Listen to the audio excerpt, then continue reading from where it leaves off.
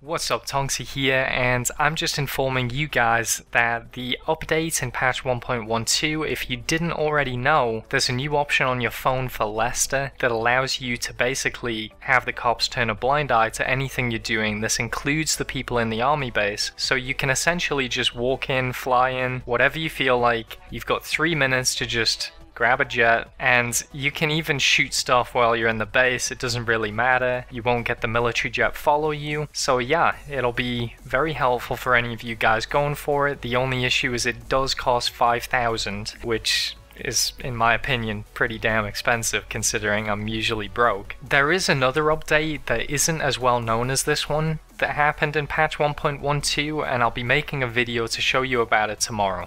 So yeah, stay tuned. I'll see you around.